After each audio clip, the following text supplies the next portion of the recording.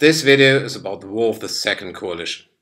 This war lasted from 1798 to 1802. On one side we have France, allied with Spain, Denmark and the French daughter republics. On the other side the rest of Europe, more or less, and especially to mention Russia, Austria and Great Britain. To the background, France could win the War of the First Coalition, which ended with the Peace of Campo Formio. In this peace it was stated that France will win territories, the Austrian Netherlands, territories left of the Rhine, Savoy, Nice and the Ionian Islands. But the French sphere of influence could be extended even further through daughter republics in the Netherlands, Italy and Switzerland. Temporarily, France had the naval supremacy in the Mediterranean and Spain was an ally. But Great Britain was still in a state of war with France. Anyway, Austria was not happy with this, to lose the Netherlands and so on, so they wanted to restore their influence in the southern Netherlands and Italy. Russia felt threatened because France was moving further and further east in the Mediterranean towards Russian sphere of influence. And France, of course, wanted to secure her gains and, if possible, expand her sphere of influence. Prehistory. Napoleon Bonaparte left Toulon for his Egyptian expedition. He arrived at Malta and took possession of the island. That was an affront of the Tsar, because the Tsar was the Grand Master of the Order of Malta.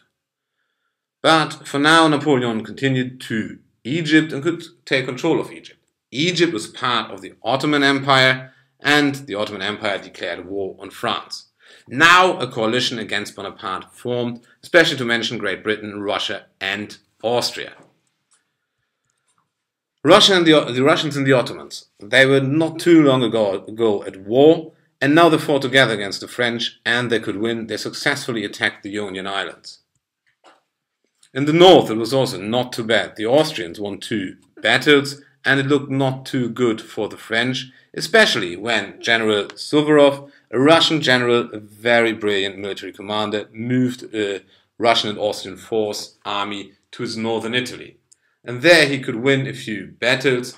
It did not look too good for the French. Furthermore, the Austrians won the first Battle of Zurich, and the French were forced back to the west.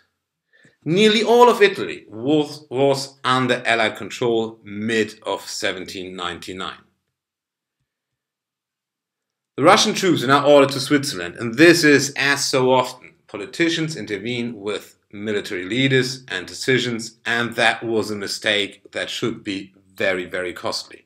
Because now the French could win the second Battle of Zurich, and the Russian troops had to withdraw from Switzerland back to Italy.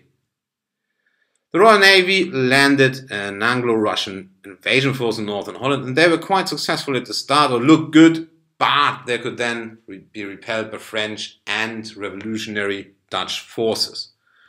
It took not too long, and the last British and Russian troops had to leave Holland, but it was a very honorable capitulation. Russia ended then her engagement in the war. So here the tides of war have changed.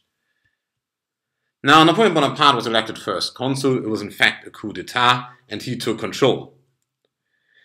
This is his legendary crossing of the Alps. Out of nothing, he was in the Po Bassin and took charge. He wins the Battle of Marengo and pressured the Austrians very much. The Austrians leave northern Italy and the French retook control. Furthermore, the French advanced in southern Germany, won the Battle of Hohenlinden, and that cleared the path to Vienna. The war was now more or less over. The Austrians sued for peace, and the war ended then definitely on the continent. However, first the war ended. The Treaty of Lunéville confirmed the Peace of Campo Formio. However, Britain was still at war, and the Royal Navy was still in action. But then there was the Treaty of Amiens, and the war between Britain and France ended. That means that the sphere of influence and the territory France won the War of the First Coalition was secured, and France had now the territories, or securely had the territories left of the Rhine, the daughter republics of the Netherlands, northern Italy and Switzerland. The Holy Roman Empire should compensate the German princes for the lost territories left of the Rhine. And then there was the Reichsdeputations. Hauptschluss means the secularization of the ecclesiastical states.